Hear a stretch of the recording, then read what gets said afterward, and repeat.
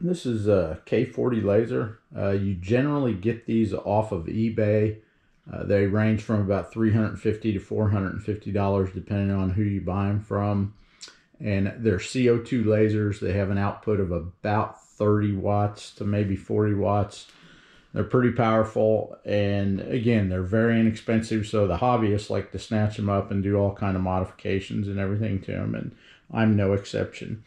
I had a little trouble with mine the other day, and how this thing works is it's a very simplified gantry system. There's a square gantry dropped in a sheet metal box, and it's made in China, so if that lets you know about the squareness and the levelness of it. It moves in two directions, unlike this guy who moves in a lot of different directions. Moves in two directions. This is the Y movement, this is the X movement. Oh boy, here we go. And that's it. So you don't even need much of a controller to tell it how to move. You know, a printer probably has more sophistication to it than this thing. In the back is a laser tube, and this is maybe like a 30-watt laser, and there's a kinetic mirror mount back here in the corner, and the laser fires and it hits that mirror, and then the laser beam travels out here, it hits this mirror, and then it comes over to the laser head and it hits the mirror and the laser head, and then it shoots down. So laser pulses, boom, boom, down, and that's where you get your energy and your cutting from. Now, yesterday I fired my laser up, and instead of hitting the laser head, the laser beam was hitting way over here in the corner. So I got to looking at the kinetic mount. It was actually this one up here, but I can only view this one real good. And the kinetic mount right here, you can see there's a spring, and there's like a little piece of metal that retains the spring. And that keeps everything pushed together and in perfect harmony there, or I couldn't think of the right word to say. And in other words, once you make a setting, it stays there because there's spring tension on the mirrors.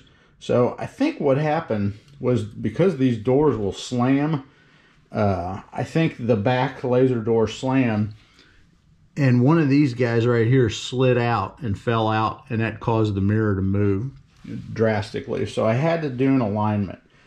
So the goal of the alignment is to hit the laser head in the center, no matter where it's at, whether it's close or far or wherever. So let me just put the air assist on right here.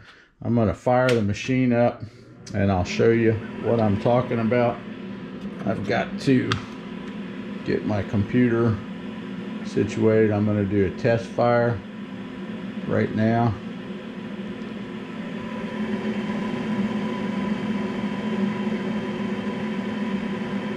I would, except my keyboard batteries are dead and the machine's going to home first. So let's let it home. Okay, let's do this shot here. And you can see it puts a little scorch mark right there on the tape. It's maybe not perfectly in the center, but it's hitting the center of the mirror. It also hit again. It's maybe not perfect, but it's roughly in the same area. Another hit. That's right where the last one was. And then the last hit is right perfect.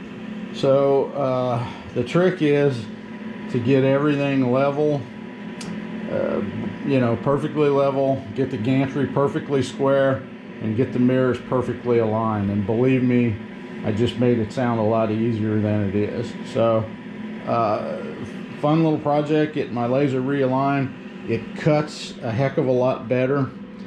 Before I did the alignment, this was a burn I did, and as you can see, it's a nice burn.